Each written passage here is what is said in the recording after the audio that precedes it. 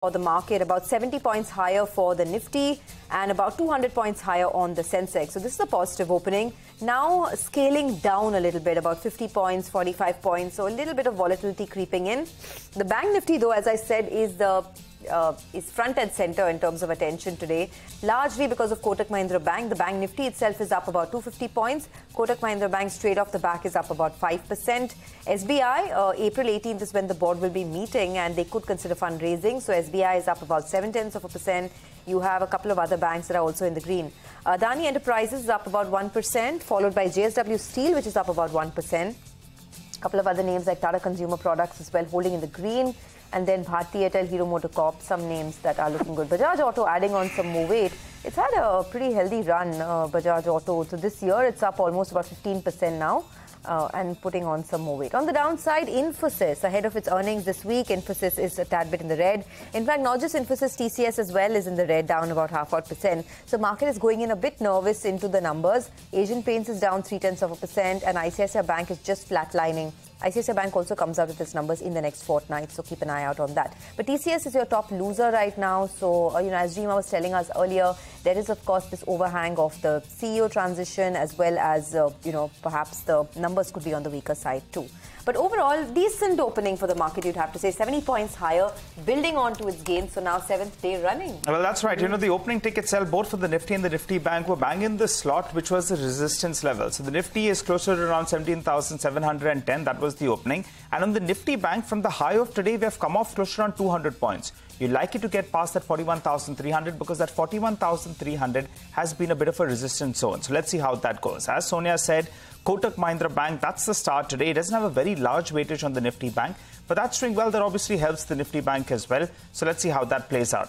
A couple of other notable movers, you have Bank of Baroda. As Abhishek told us, the first time they've come out with an operational update, and boy, wasn't it good. The street likes it. The stock is up close to around 3.5%. The PSU banking stocks as well are doing quite well. So a couple of other names that we're looking at. You have Canara Bank that's up close to around 2.5%, or Union Bank as well was up close to around 2%. So some positive rub-off as well on a couple of other banking names. You have Glenmark Twins, both Glenmark as well as Glenmark Life. They're in focus because reports indicate that maybe Glenmark is looking to sell that stake in Glenmark Life and bring down its stake. Remember, that will help in terms of deleveraging. And for Glenmark Life, currently the holding is at around 82%. It needs to come down to around 75% odd. You had operational updates coming in from Kalpataru Power, so that stock opened up well in the green, and IRB as well, quite good in terms of their March toll collection numbers. Both those two stocks, I think, initial tick was in the green.